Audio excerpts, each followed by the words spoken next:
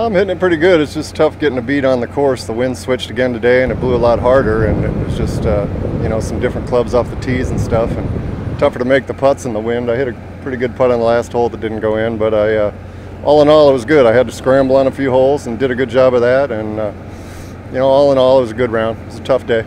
Yeah, I caught up with you on one, and the wind was just howling, and I know you kind of maybe pushed your tee shot a little, or maybe the wind got it out. Yeah, oh, just a couple feet there, and it made all the difference. I couldn't really go for the, I mean, I was trying to go for the green, but I was in trouble all the way up. Actually, it was a good bogey there.